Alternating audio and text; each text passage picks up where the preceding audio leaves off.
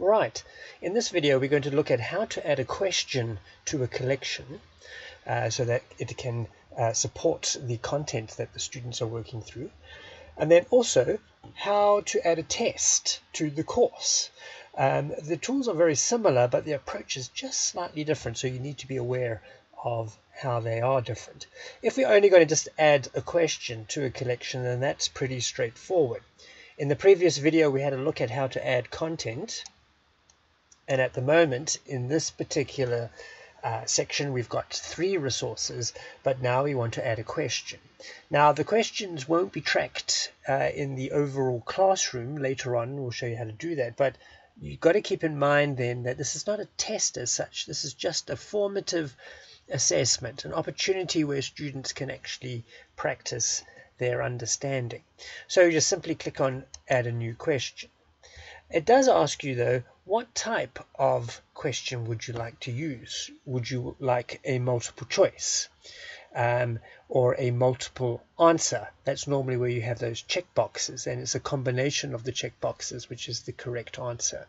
Drag and drop, so they can order a part of a sentence, or perhaps in a diagram identify where something should be. They can highlight text, good old true and false, fill in the blank, and so on. So you can see there's even a free response, which is more like an essay or paragraph question. We're going to go for a good old multiple choice. Make sure multiple choice is selected and then click add. Right, here we are, and the multiple choice tool has opened. I'm going to click into the question area, and in this case I've already copied the question, so I'm just going to paste it in. You go out for a meal with 3 friends. The restaurant bill is $136.44 Eastern Caribbean dollars. You all decide to add a tip for the waiter for 15%. How much do each of you pay? So now we need to come up with some alternatives. And here we can have in as many as we need.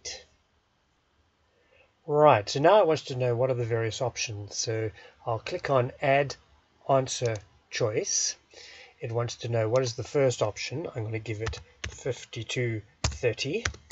Do we want some more options? Very definitely. Next one I'll make 2047. 2047, and in this case that is the correct answer, so I click on the green tick. C must be a distractor. We'll make this one 3923, and we'll have another one, another distractor. We'll call this one 3411, and now we can make sure that we save. So scroll down till you see the save button and connect it in. So now that should be our first question already into the system. So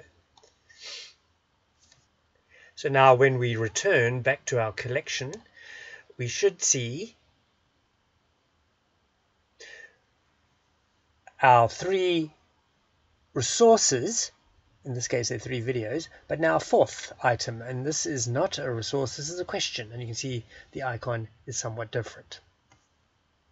To create a test, however, we want more than just one question. We want actually a bank of questions to act as a test, and therefore also to generate some marks, and therefore allow us to understand where the class participants are at.